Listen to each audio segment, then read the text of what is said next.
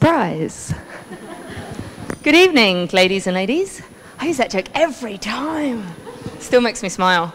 Welcome to SheSays. We've got a few people just coming in the back door, so I'm going to stall for about 3 minutes. This is when you wish that you had a good joke to tell. Damn it. Okay, just a quick raise of hands. Who's been to a SheSays before? Ah, awesome. We have some nice newbies as well, which is always a positive. So SheSays is a really fun thing that we do every month. 1 month it's a social session, and the next month it's a panel session. Why do we do it? Oh, sorry, Mike. Thank you. So we are the Singapore chapter of SheSays, which is a global network for women in the creative and marketing industries. We want to put more women at the top, and so we have these sessions once a month to get to know more people, to learn more, and to hopefully get to the top. Okay, so tonight we've got an awesome expert panel, but just as a reminder, these are pretty casual, easygoing sessions. We love your questions as much as anybody else's. We'll get the panel to fight amongst themselves, hopefully, but if you can think of all of those questions that you've ever wanted to ask, these guys are absolutely awesome, so you'll get some brilliant responses from them. These have literally been designed and run in a way where it's pretty casual, so if I mess up, don't worry about it, you'll only have to laugh. We're quite keen on networking as well, so every other month we head down to a bar and we get everybody to meet each other. We bring different HR groups with us, but it's more of a kind of welcome to Singapore, meet all the awesome people that are around you. After this, we'll do the panel, and then we'll have a little bit more networking, because you are only as strong as the network you've got.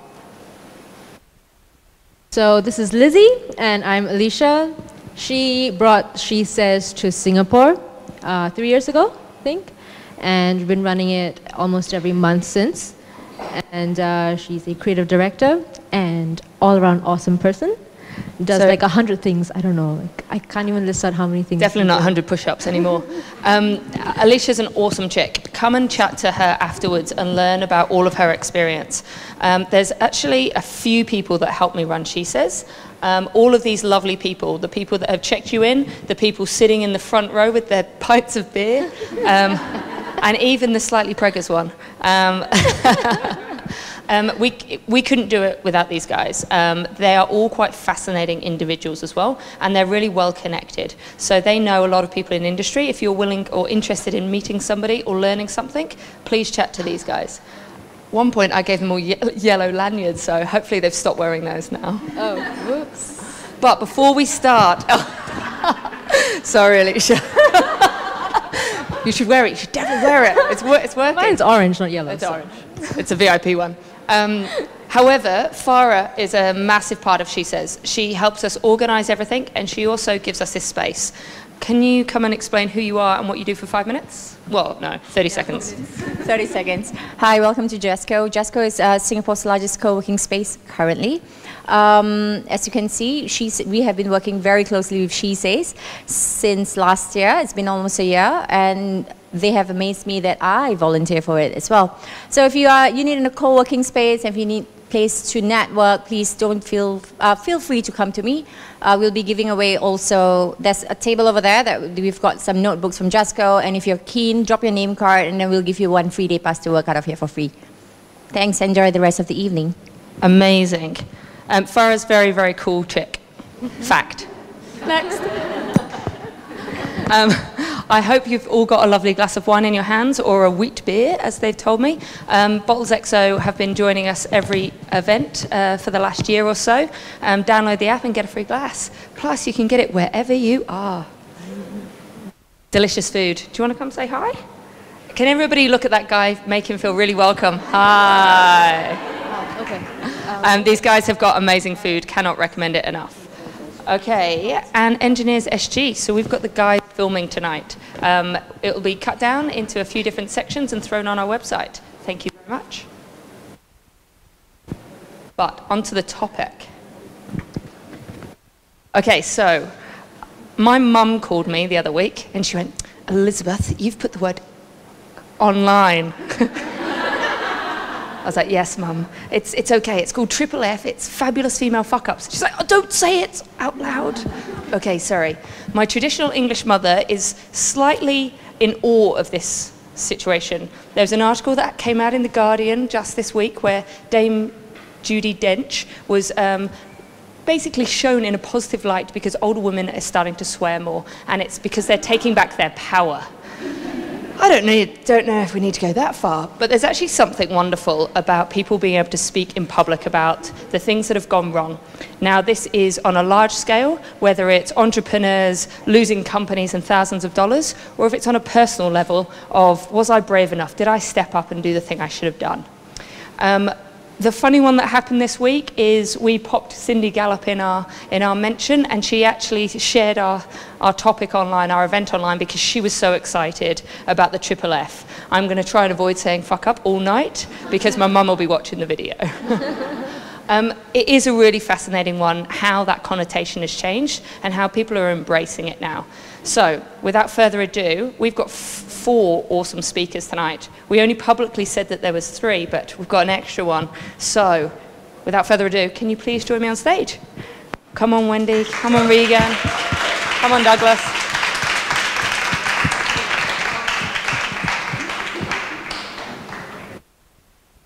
So we could be funny and try and introduce them and say lots of funny stories about them because I know them all pretty well. However, what we're going to do is we're going to see how good their pitch is. So they've literally got a minute to tell us all the amazing things about themselves. Because I hate it when people do speeches and they start this person, pass the mic down. I'm going to start here, and you can choose left or right. Left or right for what? Oh, we always pass it. Oh, okay, hi. Hi, I'm Wendy. I work at Oracle. I also curate Lady Badassery in APAC. I'm the mother of 2. I've lived in Singapore for 7 years, and I love Lizzie dearly. I knew you'd go to me. Hi everyone, I'm Regan Bailie. My core role is MD for Xaxis in Singapore. I also do some other stuff, so I take on the talent strategy and diversity for APAC, and I'm a happy member of the IAB board. I knew you were here. I knew I had to say that.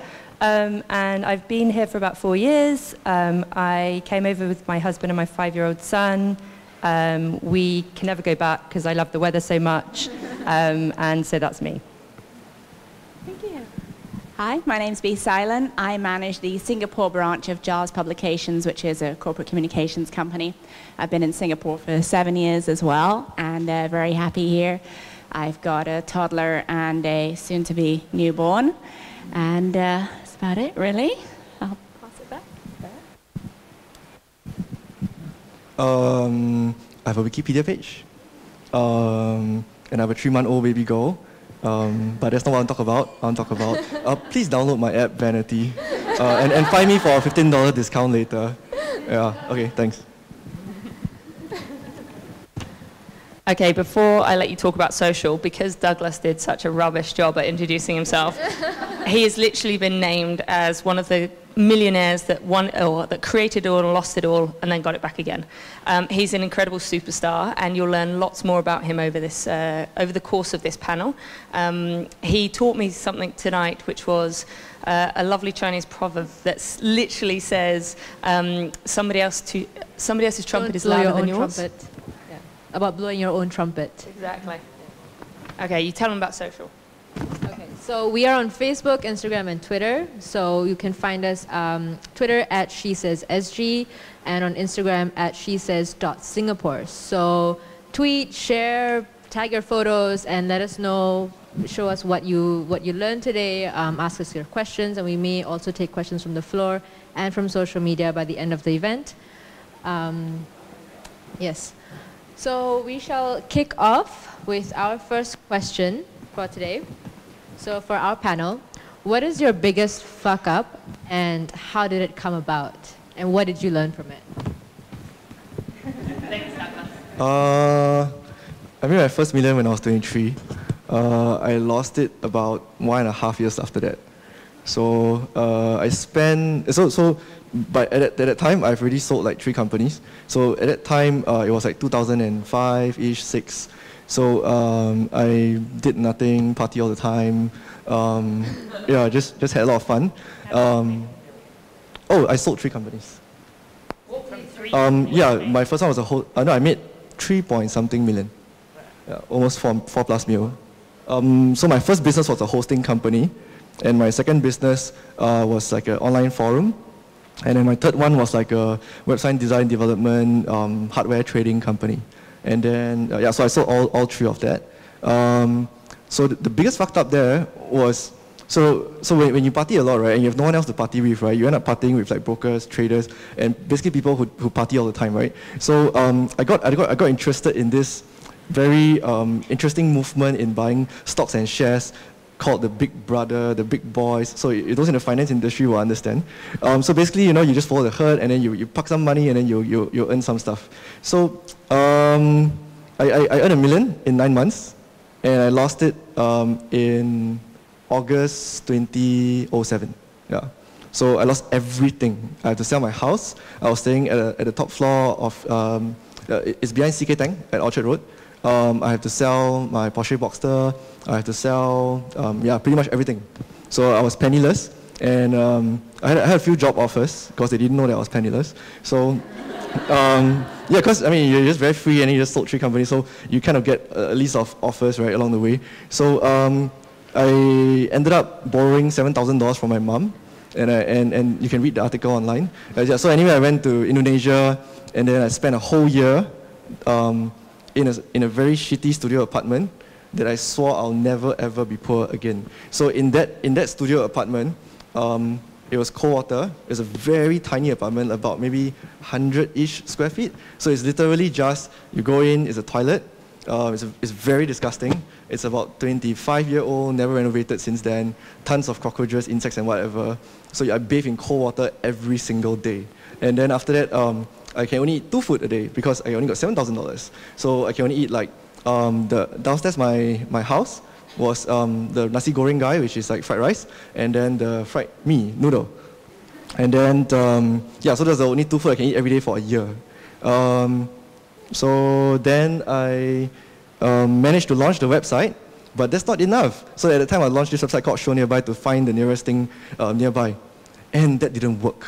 In 2008, Lehman Brothers closed down. All the advertisers that I was talking to that wanted to advertise with us, the whole marketing team was gone. Right? So I don't know if any of you gone through that, but basically literally every company cut their corporate budget. There's no advertising, So here I am with a website. There's quite a decent number of traffic, which means I have to pay a lot of server costs as well, and no revenue. So then I went under again, and I started fixing computers for people, and then designing their websites for them, go to retail stores.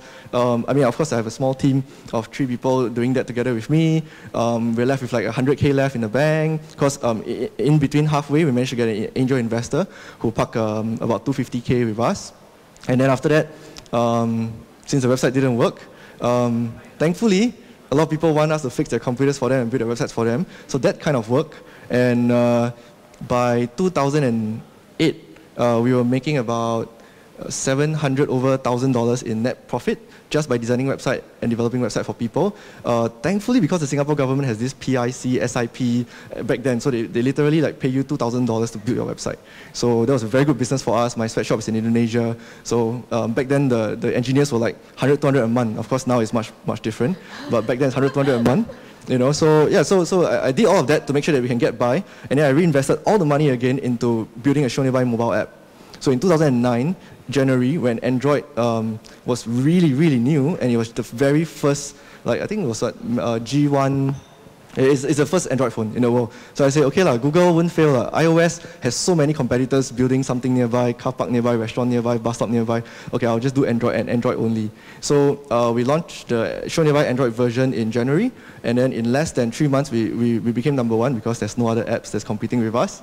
And then suddenly every handset manufacturer, Sony, LG, Motorola, HTC, anyone you can think of that was developing an Android handset basically found us and said, hey, I want to preload your application on our phone. So then it started with, oh, okay, cool, you're preloading me and advertising me for free. Then it went on to, maybe you should pay me to load my app into your phone. So it went on like that, and then in 9 months, Yellow Pages bought our company. Yeah, so that's roughly. I think you just triple F'd my brain. That was like a hell of a journey. So what was your... only at 2009. Still 8 more years to go. That's amazing. So no, hold on, I'm just digesting. Okay, just a small recap.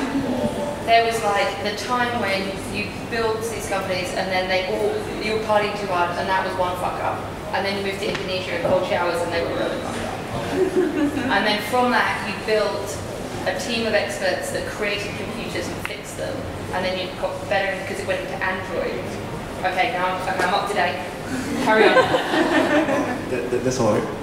No, keep going, this is great. No, we've reached 2009, we still have like 8 years to cover. Really? I will fast forward because you can Google most of that information. So after I sold Show Nearby, then so the reason why I sold Show Nearby was because we couldn't make money. The application had a lot of users. We had over a million downloads. We have 120,000 users using us every day, which is in today's standards still very big. And we have like $10 million in India. We partnered with Map My India in India, and but we couldn't make money. So it was very sad. So I sold to Yellow Pages. And then after that, when I finished the contract, so I decided my next business must make money. So I built Vanitee Trove, which is a beauty box business in Southeast Asia. So in 18 months, we grew to 7 countries. And so we were very aggressive. I was only in Singapore maybe 3 to 5 days, flying every other day. We grew to like 80 people, and we have about $6 million in revenue run rate, 22,000 subscribers across 7 countries. And we decided to pivot. So then I had a hard time telling my investors, I'm going to kill the business and I'm going to change the business entirely to services. So because beauty product sales is very difficult. E-commerce sales for beauty products, in your minds, there's a certain fixed price and you expect a discount if it's online somehow. And then you expect free delivery, plus we must market to you. So the beauty products, very hard to make money. And the average spend of a beauty product is like 35 to $50 per order, so it's very difficult to make money. So then during that whole process of trying to help the beauty industry, I got attracted to how a lot of these beauty makeup artists, hairdressers, beauticians, they're really passionate in what they do. They really, really love what they do. And it's somewhat interesting that they don't have degree, MBA, PhDs, they have none of that. But they really love helping their customers look prettier. Whether is it solving their acne problem, or whether is it like making them prettier with like maybe some contouring makeup or something, you know. But basically in their respective job, that's what they want to do. And because of that, being artisans, right? So what does it mean? It means that they don't really know how to charge. So they usually go very low on prices. So then you have the bigger brands, the bigger salons, the bigger chains that will come in and say, oh, you know, this is the price. So then all the staff will be like, you know, just try and do their best. And then the boss say, hey, if you want a commission, you got to sell this, you know. Then she's pressured, right? So then we thought, okay, we're going to start Vanitee. We're going to help these women who are currently providing these services so passionately to their customers, making them happy, a platform so that they can charge fairly. And consumers don't have to find it so hard to find them, because when you're getting married, the first question you have is like, who's going to be my makeup artist? So you're going to ask all your friends who's going to be a makeup artist, and all your friends are going to recommend you 1,001 makeup artists, and you're still wondering who's the best one for you. So on Vanitee, we have all of that. You can see their portfolio, you can chat with them, you can do all those stuff, just to assure you and be confident in your booking. So we started off doing like all the home-based artists, so home-based and freelancers in the beginning. Then, of course, 2 years later, okay, so my seed round was 5 million. Okay, don't raise, no startups here? Okay, anyway, never mind. Yeah, so my seed round is 5 million, and then, so we focus a lot on the beauty professionals, the beauty freelancers, but unfortunately, they don't make much money because they don't charge so much either. But thankfully, some of them started to open up shops. So that gave me a very good transition to say, okay, now we'll also support salons and shops who don't mind having transparent reviews, genuine feedback from consumers. So a review can only be made on Vanitee if you have made a real purchase, a real booking. So we now have like thousands of reviews, and 98% of all our bookings have ratings above 4-star. And our reviews, 66% of our reviews have pictures and a lot of text. It's not your normal, good, I'm satisfied. It's really chunks of text from fellow women in the community who really love the service and they share it. Yeah, so that's... Okay, I'm going to come back and ask you more about the fuck-ups you've had with Vanitee. However, I think a range of these things can happen. So incredibly successful has gone from the highs to the lows. What are all those like little things in between? Where are the points that you've kind of had a bit of a fuck-up kind of on a smaller scale, I would say?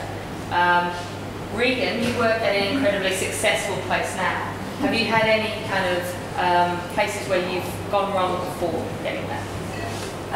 Yeah. Have I got to follow that? I can't follow that. Yeah, thank you. Well, actually, I've actually had a failed business myself, so it kind of reminds me about that, but very, very different. And mine will be a very different story, and there was certainly not that kind of money floating around. But when I was 22, I actually left a very well-paid job with equity because I thought that I could run my own business. I don't know what that was based on.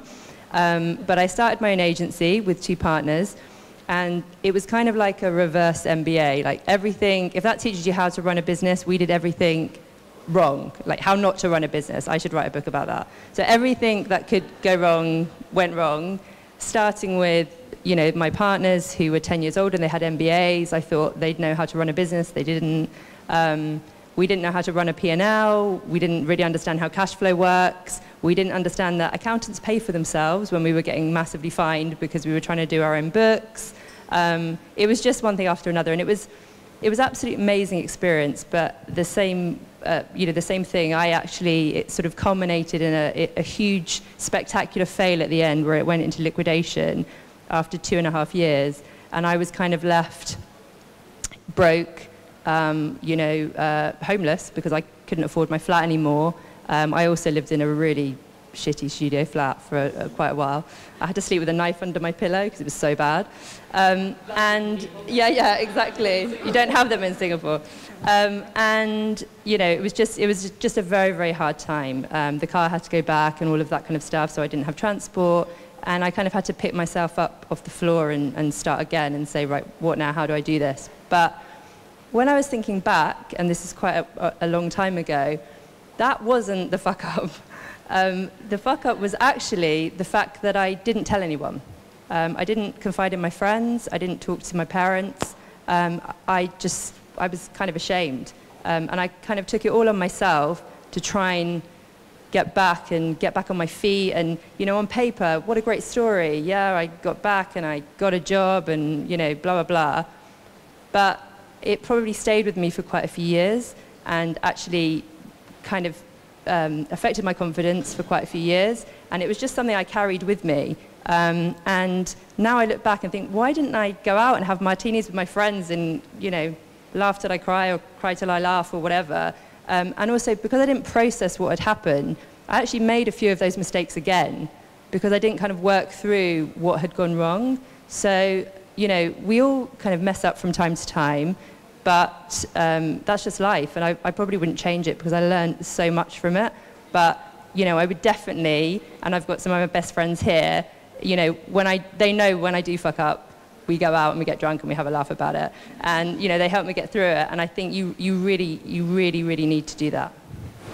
Awesome. Does that answer the question? Yeah, very good. Wendy, can you follow that with something that you've done that's fucked up, whether you've cried about it or whether you've drunk martinis? Probably done a bit of both. I think, there's definitely a lot of professional, launching websites or products and things that failed and investing in things and thinking that people know how to run a business just because of their job title and realising actually a lot of people don't know how to run a business. But I think for me on a more personal level, I was put into a management role before I was 30. And it took me a long time to grow into what I was actually supposed to be doing. And I think I did a lot of fucking up along the way. And, you know, this was the early internet years. So that was around 2001 that I was put into a management role. And I had a team of about 100 and something people at one stage, and you know, I wasn't much older than anyone else, and learning how to manage as well as run a business and understand P&Ls and why you actually need a HR manager and all that process shit, you know. And you know, learning how to fire people as well as hire, you know, how to hire great people and how to fire people and fire people fast, because you know how much of an impact toxic people have on your culture, how much of an impact not hiring the right people has on your ability to deliver a great business and a great outcome for the business. All of those things you learn as you become a manager, and trying to help grow the business and grow the people that work for you. And I think my biggest mistake or fuck up was really that I had imposter syndrome, you know, being promoted so young and never really having had management experience and making it all up as we went along. So I never thought big enough. And that meant that I didn't take my team with me as far as we probably could have gone. You know, like if you're not really promoting yourself and driving and celebrating your own success, then you're not celebrating the success of your team as well, and you're creating a fake ceiling for everyone that works for you. And so I kind of regret that in some ways, and I learnt a lot from that in terms of my own confidence and my own ability, and also as a manager, your responsibility is, you know, your team is what makes you successful, and making your team successful and celebrating your team means celebrating yourself as well. I have a question. How did you talk yourself out of the imposter syndrome, and what advice would you give to young girls or young ladies who have that now, because it's really common and we don't really talk about it that much? Great question. I actually formed a network of a lot of ladies in this room actually, and a lot of other ladies. So every couple of months we have dinner, and I have someone speak at that dinner, and usually on a topic that I want to learn about. I'm pretty selfish about it. I curate who I want to have there. I curate the content and the attendees and the venue, and hope that everyone else wants to learn what I want to learn. And through doing that, I've really been able to understand that everyone's, you know, we're all going through the same shit. Yeah. We all have the same fears and insecurities. We all don't think we're as good as other people think we are. All that kind of stuff. So I really have been conscious about creating interactions with people that I can learn from. And also through, actually, like when I was on the IAB board and a couple of other boards where I was the only woman, I started to get to know people that I thought externally I always thought of them as some kind of gods or whatever. And the more time I spent with them in this third-party environment, the more I realised that they didn't really know any more than I did. Right. And in fact, a lot of them knew a lot less than I did. And so I, getting involved in third-party things like being on the IAB or being involved in running an event like this, you really get to interact with a lot of cross-section of the industry. And that was another thing I fucked up. Like I spent 14 years with the same company, and for 13 of them, I never interviewed anywhere else. I never, ever, I was so absorbed in what I was doing and building my team and building the business that you've got to be external as much as internal, and you've got to cultivate networks across way beyond your own industry as well. So I found that really empowering, is, building a professional learning environment with people that I trust and people I can learn from. Amazing, thank you. Please do. I think on that same note, I think there's a lot to be said for mentorship programs, and I don't know if you guys have ever sort of done that or looked into it, both from the mentor perspective and the mentee perspective, and just it's a great way, I think, to avoid this, especially for younger people who, you might see that they're going through a similar stuff that you went through maybe 10 years ago, and you can probably save somewhat a lot of that sort of a lot of fuck ups along the way. So I think, yeah, I'm going to start looking for one after my mat leave. But yeah, I think it's something that I think we need to push a lot more within our networks. And I also agree that there's a lot to be said for having a network outside your company, outside your business, outside your industry, because there's so much we can learn from each other, even if it's not even related, and especially in terms of running a business and stuff like that. And yeah, that not everyone knows actually what they're doing, and a lot of people are faking it till they make it, and some of them just fake it better than others until you start talking to and you realize, oh my God. Yeah. And you realize. Just on that note, I think it's a really important one. So SheSays globally have something called Who's Your Mama? And it is a mentoring piece where you get paired up with different people. Now, we haven't started that in Singapore. We weren't sure how to do it, and we wanted to make sure we did it in the right way. It can be a really challenging one to try and find a mentor. I find it's very personal, and it's a real connection that you need to make with that person. So we don't actually provide that service, but I do tell everybody that comes to SheSays, go and be a mentor. You can find your own mentor as well, but go and mentor somebody else who needs it. Because actually everybody in this room has something to offer, something to teach somebody else. So actually, the best way that we can start a mentoring system is by making you all mentors, because then at least the younger generation have got that. I'm going to quickly throw it back to Bea, because she's not spoken enough about herself. I actually persuaded her to come onto this panel tonight. I technically fucked up by inviting everybody to the panel very late, only a couple of days or weeks before it happened. We're normally a lot more kind of courteous than that. So Bea had a really big thing that she wanted to talk to about tonight. She actually failed her driving test 3 times. I'm not going to point a finger at that though. It was more about, as an editor, I'm intrigued by the voice that people give to you and how you edit around that. So if somebody comes to you with a piece that has got a lot of mistakes in, or a way that they're trying to express something, how do you correct somebody by kind of taking out the fuck-ups, or do you kind of leave them in, or do you dance around them? I think there's a lot of aspects to that. So one of the services we provide is proofreading. So in terms of the clients, I would say you definitely have to be very tactful, because people get very attached to their writing. Even as a copywriter, you get very attached to the stuff that you've created. It's very personal. And as an editor or a proofreader, you can push back to a certain degree, and you can definitely correct the grammar, correct the typos, stuff that you can really prove, look, it is definitely wrong. But stylistically, or speaking about tone and stuff, there is a lot of stuff that is personal. And in terms of clients, definitely at the end of the day, the client's always right. And quite often you just have to bite your tongue and say, all right, well, you take it from here. There's only so far you can go. You don't want to push someone too far. In terms of internally proofreading a colleague's stuff, I think it's very important to be self-aware. And yes, of course, you want to correct the grammar again and the typos. But it's very important to be aware that your style might not necessarily be their style.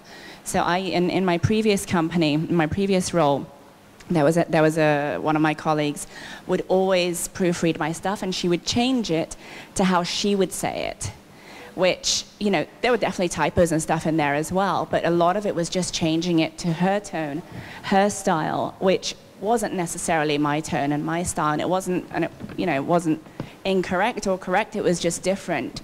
And so I definitely learned a lot from that experience, and I try very hard not to do that with other people's work, if it's a colleague's work, to just try and respect that person's personal style. And that's the reason why they're a copywriter, because we believe in what they do. And if you just try and turn everyone into the same voice, you lose a lot of the company's personality, especially given that as a corporate comms company, we're working with multiple clients who all have different voices. So to make, every company in Singapore sound like me would just be, it would be my dream, but it would be really weird. So what I'm going to interpret from that is own your fuck up. Just say it how it is, be your own voice. You can correct me on that later. Alicia, do you want to ask the next question? Where are you going to jump from here? So we're going to talk about damage control. Once you've had a fuck up, how do you damage control? How do you get over it? Do you have any strategies? Do you have You're sleeping with a knife under your Too late by then. Well, as I say, I think I did the damage control pretty well. It was kind of, I just didn't, I just spent the next 3 years driving myself into the ground with regrets. But in terms of damage control, that's mine actually done. Oh, okay, we'll have it afterwards. Thank you. So basically, but I ended up writing a list of what I could control and what I couldn't, and there wasn't much on what I couldn't control, and so I just kind of started to break it all down and say, what do I need first? And this was absolutely years ago, so you actually had to have an address first, because we weren't emailing so much. It was like, I need to have an address, so I kind of scraped together some money. I think in the UK they would just lend you anything at the time, so I managed to get some money and got this studio flat. And then I kind of thought, I need money straight away, so what do I do? How do I get it quickly? Again, it was really time consuming to find a job then, so I phoned up an old boss and said, look, I'm available, can I come and do some consultancy? And that actually turned into my first job in platforms, which kind of turned into what my career is now. So it kind of, it worked out, but it was a proper, well thought out strategy of how the hell do I get out of this? And it was really driven by self-preservation and still that horrible ego pride thing of, I mustn't lose face here. And, I don't think that's necessarily a good thing. And as I say, looking back, on paper I did the right things, but I challenge whether I did now, and I should have just gone off and spent a year in Bailie.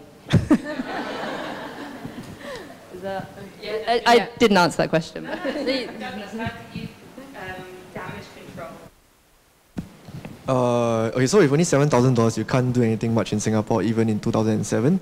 So going to Indonesia, I kind of figured that the engineer would cost about 100, 200 a month. And since I rented the apartment, so that's my office as well. So they come to work there. It's about 2 hours away from Jakarta. So that's my first damage control. Second damage control. Must I go through all? PR kind of perspective. PR. Did you sort of tell everybody in the world that the company had gone under and that you'd partied the life away? Oh, yeah, I was very honest actually. Yeah, so I was so honest that my initial investors didn't want to invest in us, because I was like, I lost all my money in the stock market. Then they're like, I'm not going to invest in you. then I got 7K from my mom, went to Indonesia, and then tried to find the next investor. And then this time I was like thinking, should I tell her? Should I not tell her? Okay, I thought I'll just be honest and tell her anyway. And then she was in construction, and then she ended up investing. And PR, so there was this like news article, and there was an NUS case study on like the guy who built Show Nearby, spectacularly failed, and then now fixing computers for people. So there was, you can Google that online. So there was an article on that where the headline was something like, tech companies, it was that period where a lot of tech companies couldn't raise money, and then it was like, tech companies couldn't raise money or something, and then it was like put in bold in a big statement down that says, I'm going to fix computer even if I have to or something. Yeah. Oh my God. Do you use the media to help correct? No, I mean, it's true. So then a week later after that, Microsoft contacted us. And then they said they want to help us. So we're like, okay, give me free office, free everything, anything you can give me for free, just give it to me. So during that phase, I think Show Nearby was quite lucky. We got a lot of press coverages during that period, because I was just being very honest to the media, and I think the journalists kind of like that. But sometimes they get cheeky with the way they draft the sentences. So you just kept moving forward. To make it exaggerated. Don't you think the narrative has moved on now? And, that whole idea around failing and learning, or FLearn, as someone coined it some years ago. And all the tech entrepreneurs now have at least one failure behind them. So it's more acceptable to fail and pick up and start again. So you're like the poster child for it. Yeah, it's a badge of honor, right? And you're the poster child for the Singaporean version. And so, you can say, I've done it and I did it again. Luckily, you've got the good outcome that you actually ended up making money. So just on that note, if it is a badge of honour, so I've had 3 failed startups, is it different in industry? Is it different in big corporates? So would Oracle hire me had they known that I got fired from my previous job? If we're on video, I'd rather not. Would a corporation hire you? That's a tough question. Yeah.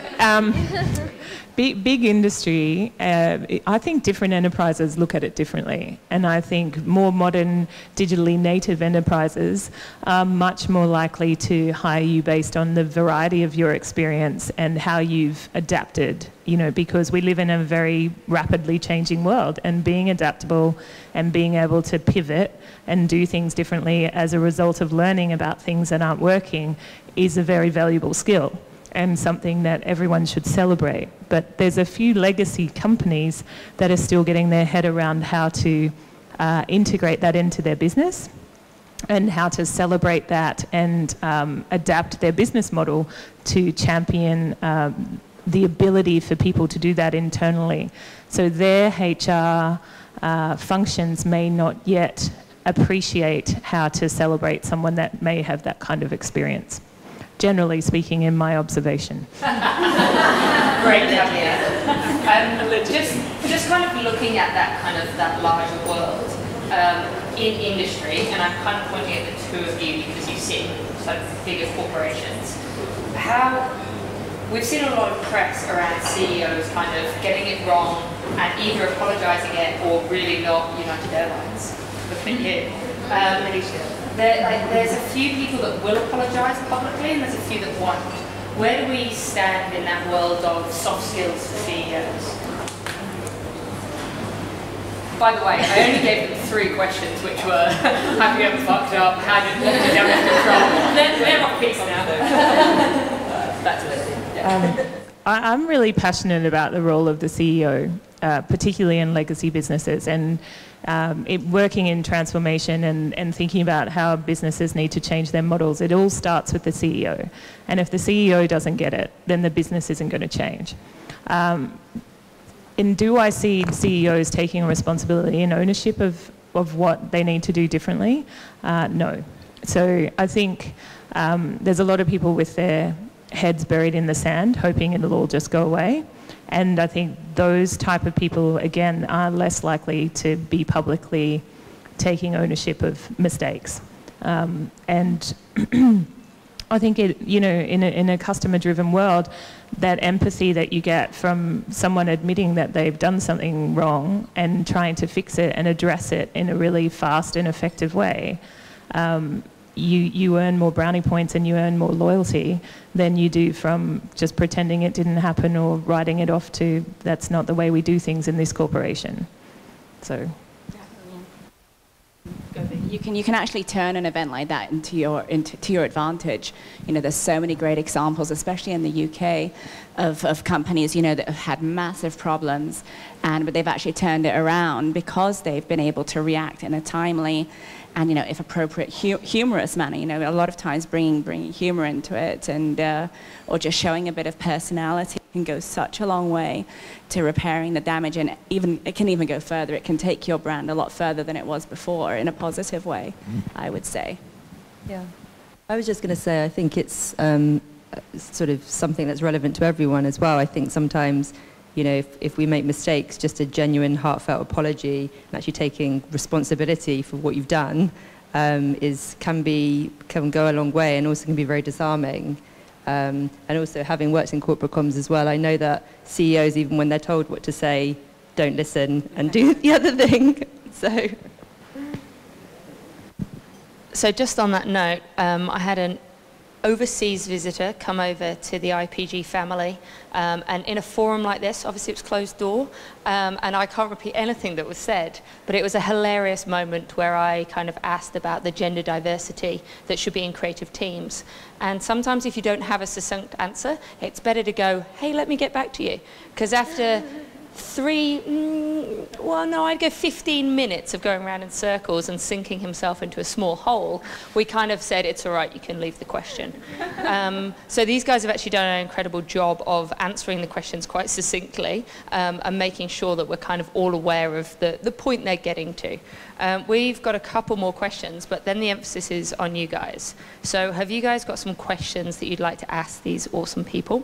It can be anything to do with effing up, or it could just be something that you've read about them. In my bit of research, I did notice that Regan put a little video together on YouTube about Christmas wishes. So I'll get round to that one. Alicia, have you got another question for the panel? Yep. So when do you decide it's time to throw in the towel? When you're working on a project, or you're working on your startup or your business, and you realize that you're fucking up, when do you throw in the towel? I'll take this. I'd like to say it's when you're unhappy and not enjoying something, but I actually think that's often the worst time to leave something, because I think you can make really bad choices. For me, and when it's happened in the past, was a situation where I was unhappy, but it got to the stage where I was losing my confidence. Because I think and I kind of talk to this, I've got some of my team here, I talk to people about this all the time, and protecting your confidence. Because, nothing's worth losing your confidence over, and you can lose it in a second, and it can take years to get back. So for me, it got to the stage with this particular job, and you're your own worst enemy sometimes, trying to make something work when it's clearly not right, and it wasn't working for me. And finally, after far too long, this time I did confide in somebody, and she actually sorted me out with this amazing coach, and who was an award-winning actress in the UK, and she was absolutely phenomenal. And she came to talk to me, and she took one look at me and said, "Oh dear, we've got some work to do," because I was like introverted, like sort of, and she really made me realise that what the hell was I doing? I needed to kind of get out of there and find my voice again. So for me, it was like that was the towel drop. I think from a business perspective, it's a commercial decision, right? And if you can clearly, when you're doing a forecast and you're looking at the business plan and the next 12 months, and if it's costing more than it's making, then you need to make the call, and you either need to reduce the expenses or change the model for the revenue model, or if neither of those are going to work, then you just got to make a call and move on. So, it's pretty easy when the numbers speak for themselves. Would you agree? Yeah. So for Vanitee Trove, when we had that 6 million, right? Believe me, it's very difficult to convince your investor that you're not going to sell the company, you're not going to continue the company, and you're just going to bring it down to zero and pivot. Yeah, so most investors will be like, why don't we try and sell it to someone else? But then the investor is not thinking for me. I'll have to work for that someone for at least the next 1 to 2 years to 3 years, depending on who's the buyer and how much they're paying for. So, so I guess at that point, the first tower was like deciding whether or not to pivot. Like, should I continue selling beauty products online, or should I pivot to beauty services? So that was the first.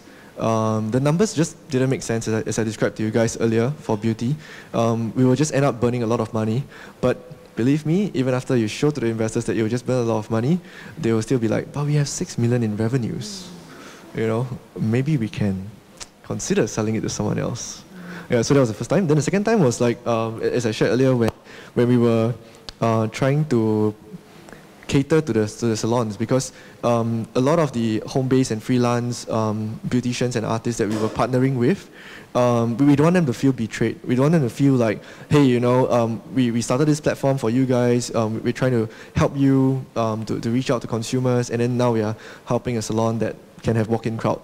So we were very, very careful in that transition phase, and we were really trying to address as much of their concerns as honestly as we can, as transparently as we can. So we told them the truth that we wouldn't be able to make money and we won't be able to survive, nor will we be able to sustain if we continue this path. So we have to cater for salons, and you. So what we did was we created a ranking system for them. So then they started to be happier, and then the salons weren't that happy. Then we started to help the salons to like say, okay, now we're split. Okay, so there's shops, there's artists. So two different segments, and so on. Hey Douglas, I've got a random one for you. When did you lose your confidence on any of that journey? So coaching is quite interesting. So last year I went Founders Coaching Pause, where a group of startups that have raised at least a few million will gather together. So there was like this one VC, two coaches and one VC. So the whole session was about 3 days, and at that moment was when it was like, so what do you want to do in life? Wow. So I didn't think of that, because straight after I sold Shoneva to Yellow Pages, I was like thinking, okay, maybe I'll just just straight away jump to something that I can make money from. So I did Vanity Trove, and the initial intent was actually just to build it in 18 months, 7 countries like Groupon, then just sell it off quickly. That was the initial intent. But as we built that, we just fell in love with the business, and we realized that there's just so much gap in the beauty industry, and interestingly, most engineers are men, right? So they are unlikely to build beauty solutions, and most women don't want to be engineers. So now more, but 2-3 years ago less. So most women don't want to be engineers. So there's not much engineers. So then there's not much solutions for beauty companies anyway. So that's why we think that there's a big opportunity, and we. So you lost your confidence when I went to the Bali trip. Yeah. That period. Yeah. 3 days, intense workshop, 8 a.m. to 10 p.m. every day. Yeah. That's definitely pushing on sleep deprivation. They were drilling you into a place of like something. So that point was like, am I running the company correctly? Because so in Vanity Trove we had like 80 people in 7 countries, then we went all the way down to 4, right? And then after that, when we did Vanity, we also had this very nice hockey stick growth where we went all the way up to 35 people, revenues were crazy, numbers were crazy, bookings were crazy, and so on. Then last year was winter for investments. So if you're familiar in the startup world, last year was very difficult to raise money. So I had to do what normal guys would do, normal CEOs would do, and I cut the team.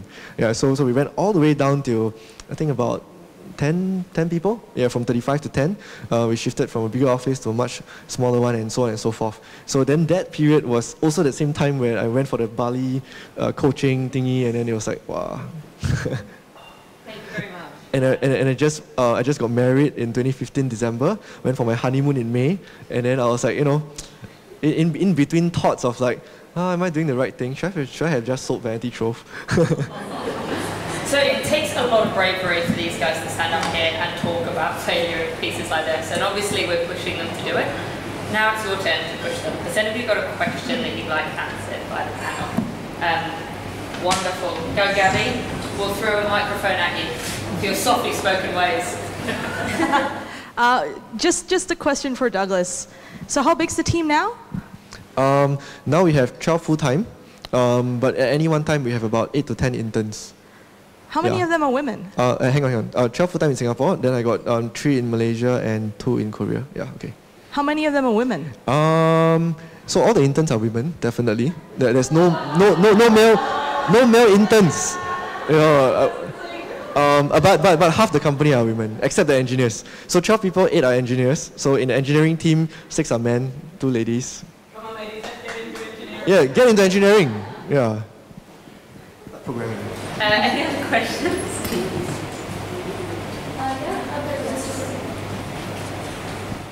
So this one's for everybody across the panel. What would you say is the best or most sort of memorable piece of constructive feedback that you have received either professionally or personally?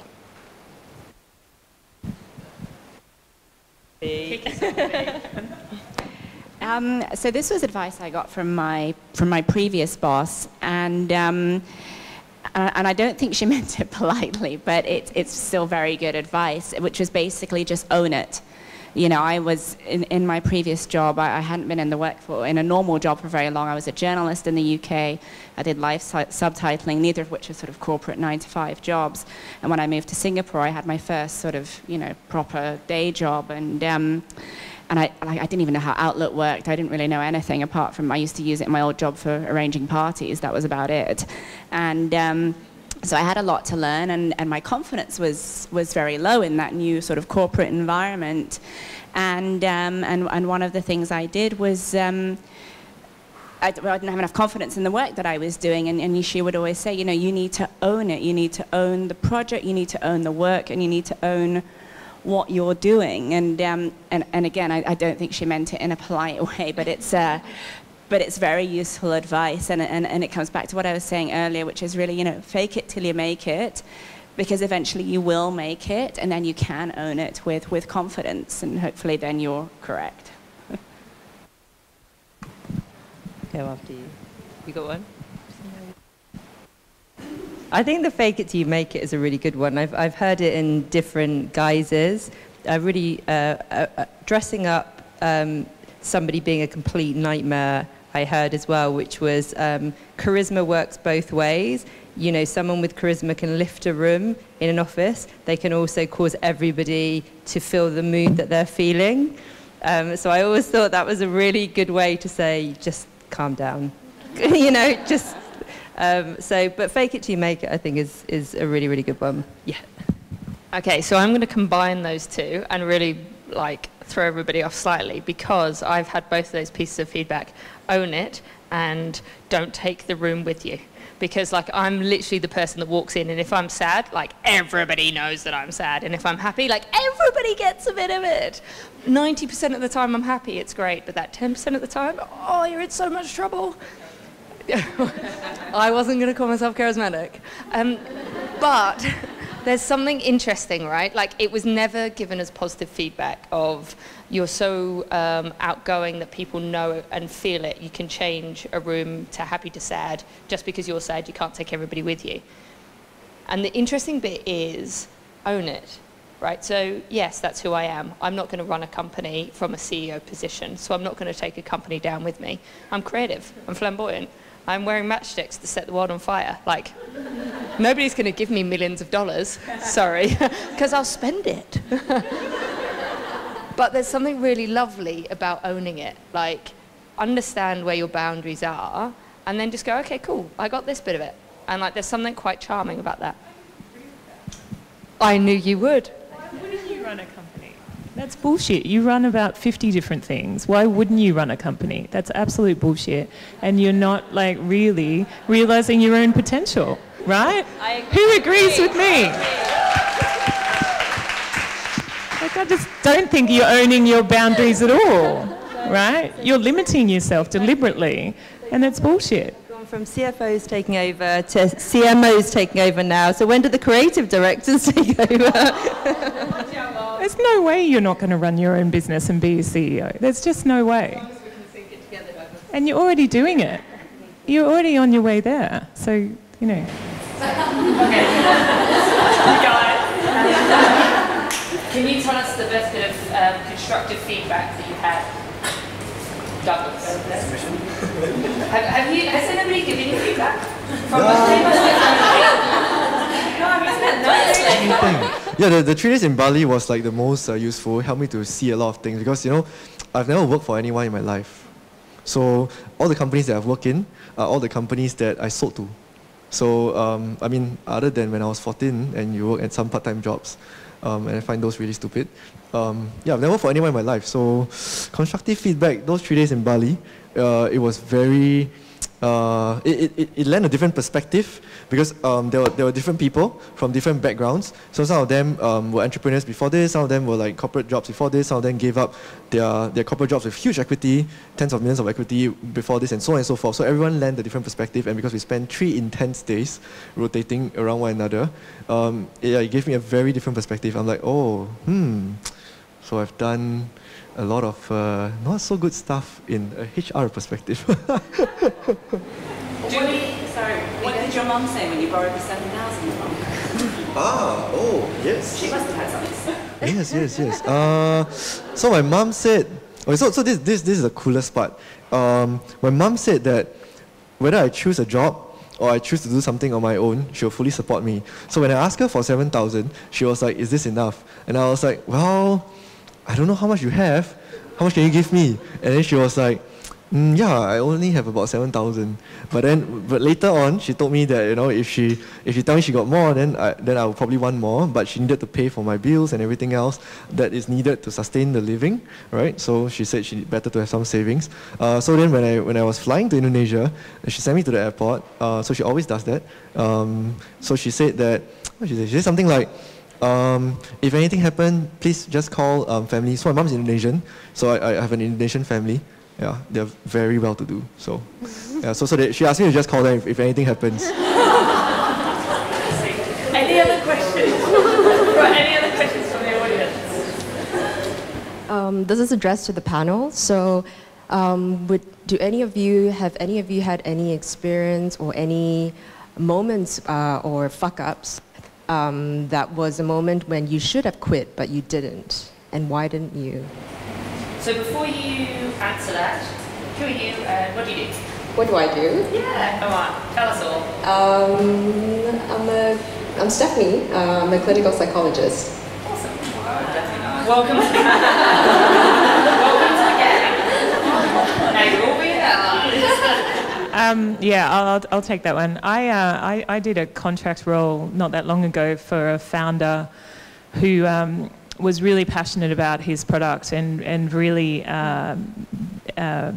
really believed in his ability to build his business, and I thought that I could help him, and actually I realized pretty early on that he was going to be a very difficult person to help, and I should have walked much earlier than I did, but I had that typical female kind of I can make a difference here, and I want to protect this team from this craziness, and I want to, give this a shot. And and I should have walked much earlier than I did. And in hindsight, I learnt a lot. I wouldn't take back what I learnt, and made some great connections. But from a principles perspective, I should have walked away from the business much earlier.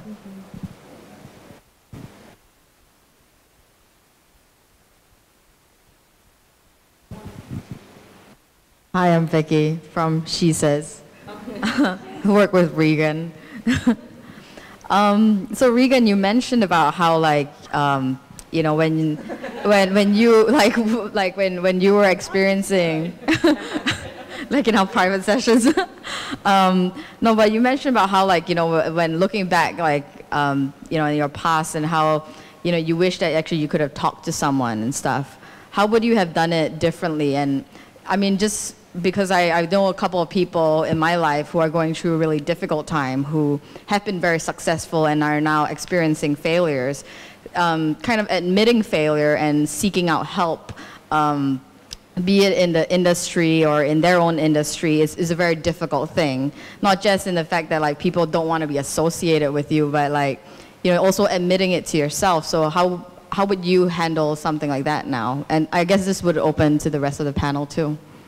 Sure. I think that, so now it's a lot different because I think just over time I talked before about ego and pride, and they're not necessarily things that I want to have in my life at this point. And it was really cathartic actually looking back on all the things that I've done wrong, because I just really didn't care.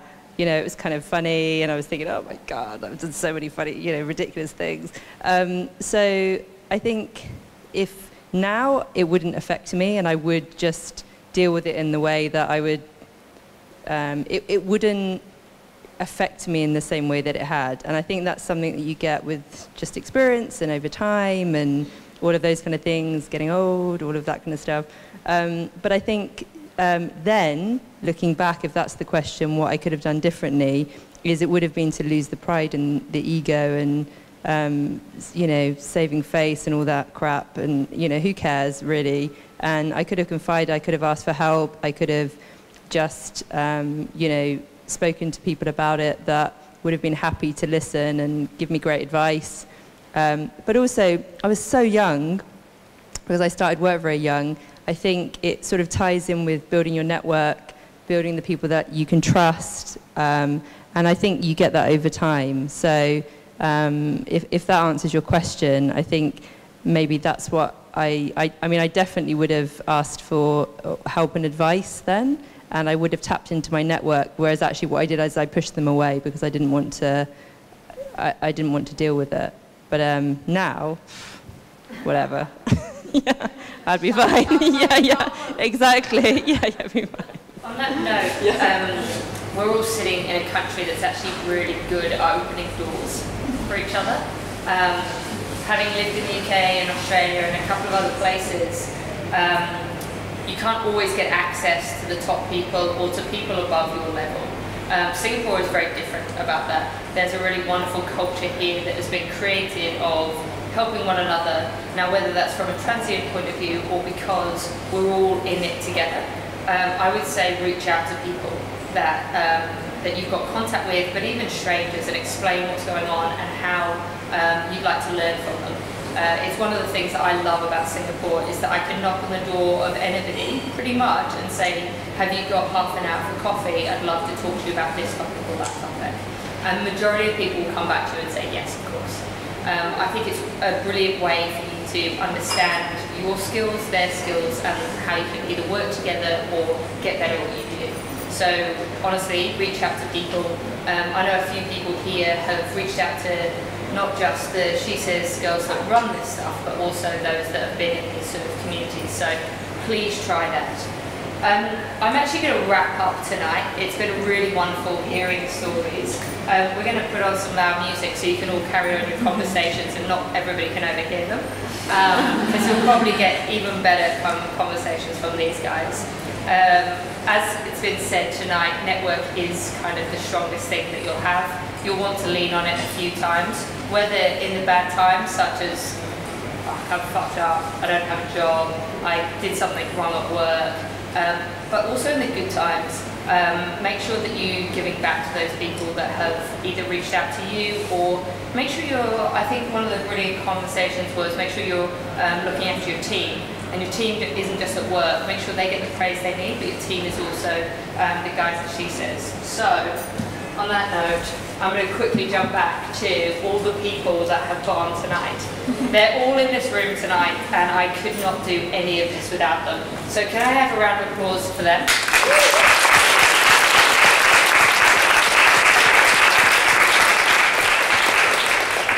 Go and chat to them all, they're awesome. And finally, can I have a round of applause for the guys on the panel?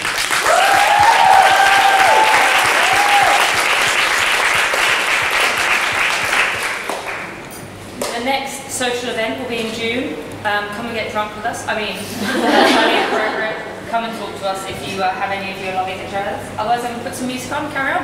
Thank you and good night.